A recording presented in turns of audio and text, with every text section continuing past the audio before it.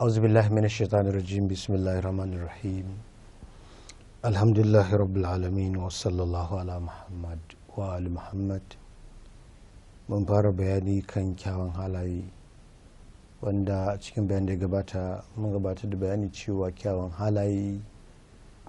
su halaye ne waɗanda suke kamar sanya tufafi ne mai kyau, shafa mai, yin ado, mace ce za ta hada da jagira, jamfarce, jambaki, sarka, dan kunne, zinari ko na azurfa kuma na mai awarwaro, lalle, gashi nan dai. Wannan duk ado ne da ake wa jiki kuma kyawun halaye su ne suke misalta wannan ado, kyawun halaye su ne suke kwatanta wannan ado. Idan mun duba sosai za mu ga cewa sai an yi wanka sannan ake yin su, kamar yadda muka ce. Sai dai a nan mun fara kawo batun muna kyawun halaye, mun jero wasu daga ciki. Na ji idan ban manta ba mun kusan jero wajen sifofi 110 wanda suke masu kyau da mutum zai kiyaye.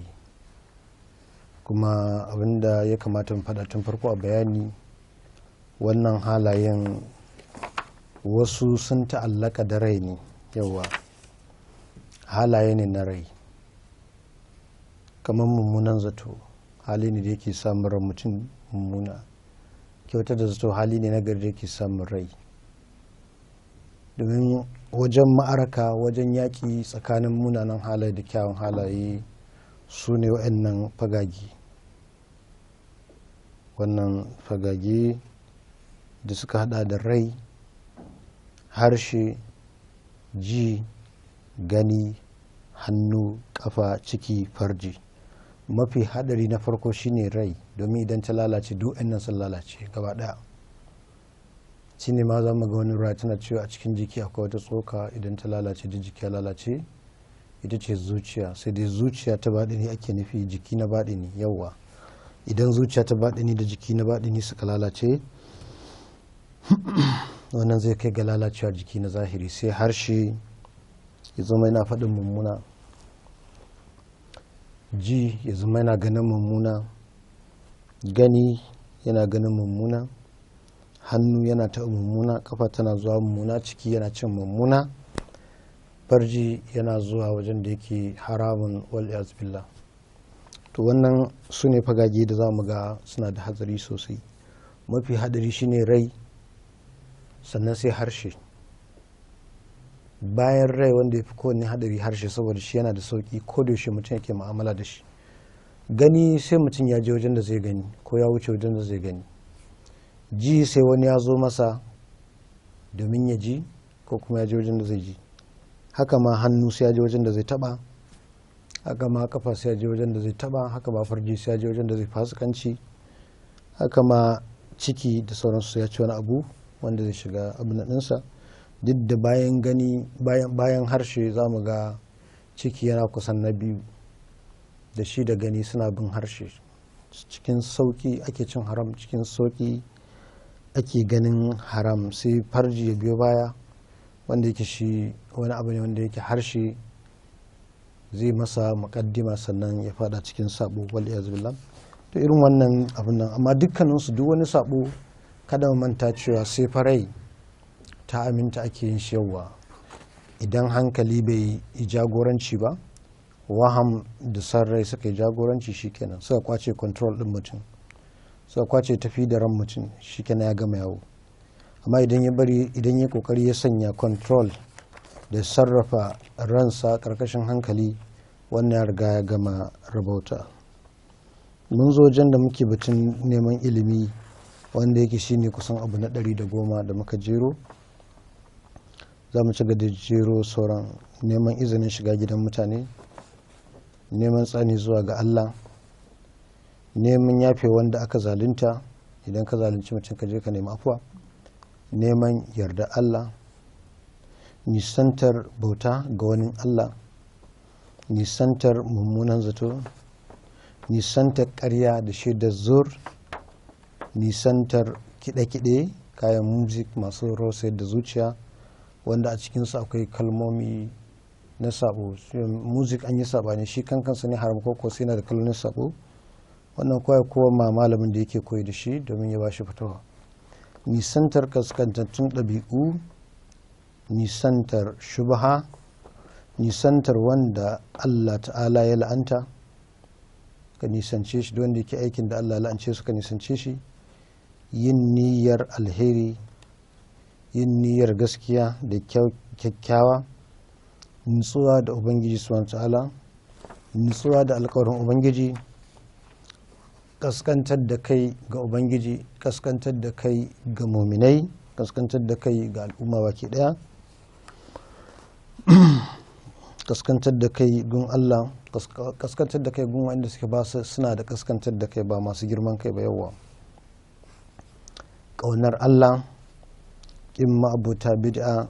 ƙin maƙiya Allah, ƙiyayya saboda Allah ba don kai ba don son rai ba, rama abin da aka lalata idan mutum ya lalata abu ya rama ya biya, rangwame ga mutane shi kuma idan mutane suka yi masa shi kuma musu afuwa, rashin cutar da mutane, rashin dogaro da ayyuka, kada mutum ya dogara da aikinsa, rainon 'ya'ya, rige zuwa gafar Ubangiji, rikon abin da shari'a ta zo da shi, rikon adogun masallaci, mutum ya ado yayin da zai masallaci duk da tana da wasu ma'anoni daban, runtse gani daga haram, rushe bata, idan an ga bata a rushe shi a kawar da shi, saba wa kai da aikata alheri, mutum ya saba kansa da aikata alheri, sadar da zumunci, sakin fuska, sanin ilimin da yake wajibi ya san shi, sauraron Kur'ani mai hikima da karanta Kur'ani mai hikima da yana ciki, mutum ya saurara kuma ya koya karanta duka yana ciki.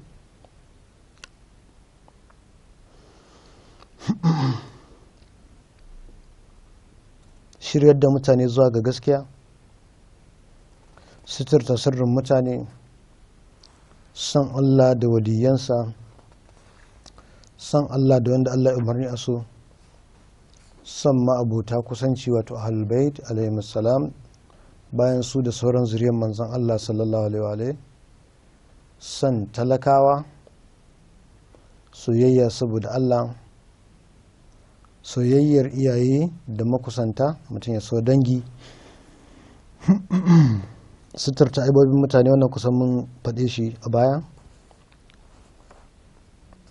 tabbata a jihadi yayin da ake jihadi makiya sun kawo hari gari za su tarwatsa shi, mutum ya tabbata kada ya gudu ko da ku za a kashe shi, tabbata kan gaskiya, tabbata kan kyawawan halaye wanda yake al'umma tana da su, al'adu da suke kyawawa kenan, tafiya a bayan ƙasa domin ɗaukar darasi, mutum ya yi safara domin ya samu darussa ya ga abubuwan ayoyin Ubangiji a rayuwa, tahajjudi, mun san tahajjudi wato kusan bautar Ubangiji subhanahu ta'ala da daddare musamman, taimakekeniya a musu gwamnati, musu al'umma, musu ma'aikata, kasuwa, makaranta, ko ina mutum yake, takawa wanda yake shine jin tsoron Allah, tarbiyyar yara, yin tsafta nan ta hada ta jiki, ta gari, ta gida, ta ko'ina, ta kwanukan abinci, ta mai komai, yin tsafta a komai, tsarkake rai daga munanan ayyuka, tsayar da addini da aiki da addini, yin tsantseni, nisantar haram matuka, tsantseni akan haram hatta da halal ma tsantseni daidai gwargwadon bukata, kada mutum ya dulme sosai, tsoro da taka tsantsan ga abin da Allah ya hana, tsoron Allah da rusuna Ubangiji, tuba tuba da koma zuwa ga ubangiji, tuba daga aikata haram, tuna mutuwa, tunawa da ni'imar Allah, tunanin gyaran kawuka, umarni da kyakkyawa, wadatar zuci, wadatuwa daga mutane, daidai gwargwadon abin da yake hali mutum ya kokari ya nesa daga mutane a bukatunsa, yi kokari ya nema,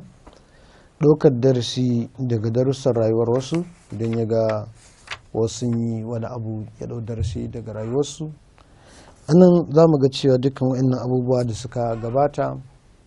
abubuwa ne masu matukar muhimmanci, abubuwa ne wanda suke masu tukar abin da mu kiyaye su, kuma ga dukkan alamu za mu ga mun bar wasu sosai a baya, mun bar wasu ba yi duka ne maka iya kawo su ba, amma mafi muhimmanci mafi yawansu za mu ga kawo su. Akwai abubuwa da yawa mafi muhimmanci irin su yaƙini, wato duk da ilimi yana shiga karkashin yaƙini kamar yadda muka bata, irin su sadaukarwa musamman mun kawo su, irin su jarumtaka, irin su kyauta, abubuwa dai daban-daban ga sunan wanda suke kyawawa, manyan ɗabi'u masu daraja wanda yake mun kawo su a ciki. Da ka wanda mu kawo mutum zai iya komawa a cikin littafi ya zakulo su, ya timetable ɗinsu ya ringa dubawa wani hali ne yake yi, wani hali ne ya bari sai ya kokari ya raba shi domin ya kansa hisabi ya gani yana yin su ko baya yin su. Don nan ci sai Allah ya kai mu lokaci. Wassalamu alaikum wa rahmatullahi wa barakatuh.